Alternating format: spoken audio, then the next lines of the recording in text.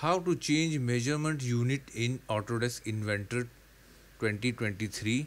So this is the a simple part, and units are in inches.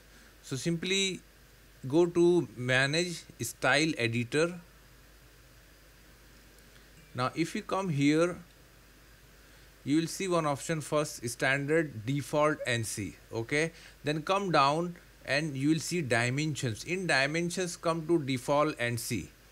Now from here you will see option unit. In unit, linear unit, you can change whatever you like to keep. Now we are going to change millimeter. Decimal point also you can change, precision, but we will keep this one as it is. Now here trailing zeros, tick mark, save, close. Now see, this is converted into inches, millimeter. If you again go to style editor, and if you uncheck this trailing zero, save, and see the zero will be eliminated from this, and you will see this is how you can change unit from inches to any unit in Autodesk Inventor 2023.